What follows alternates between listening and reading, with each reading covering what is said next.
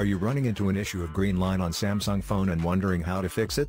If yes, then this video guide will help you some best tricks to fix Samsung phone green line on screen problem. So let's begin.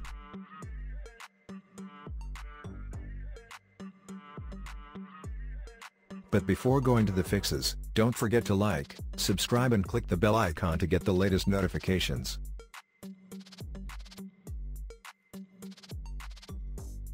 Method 1. Do a soft reset. The first trick suggested is to soft reset your device. Hold down power plus volume down buttons together until the screen goes completely black. Continue to hold both buttons until power menu appears, then release them. Now, wait for the screen to go off, then let go of the buttons.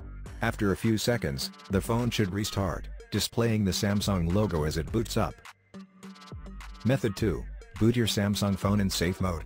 If the green line is due to any third-party apps, then booting device in safe mode can help you to identify the problem and you can remove the app to fix the issue. Press and hold side button and volume down button simultaneously.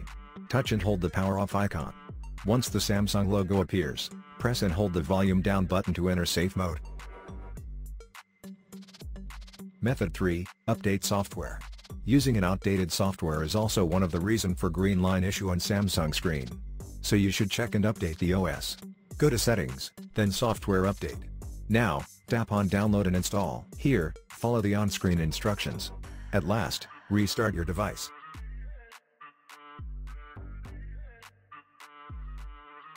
Method 4. Clear cache wipe partition. First, turn off the device.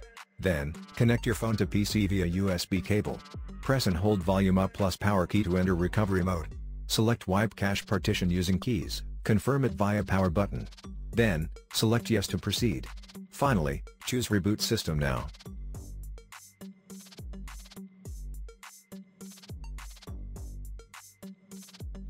Method 5. Factory Data Reset your Samsung phone.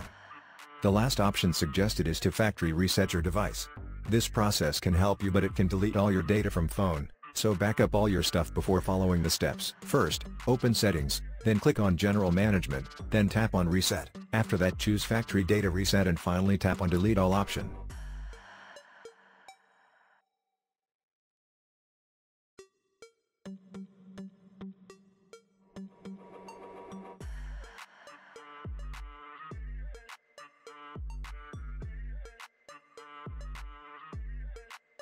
Method 6. Use Professional Repair Tool.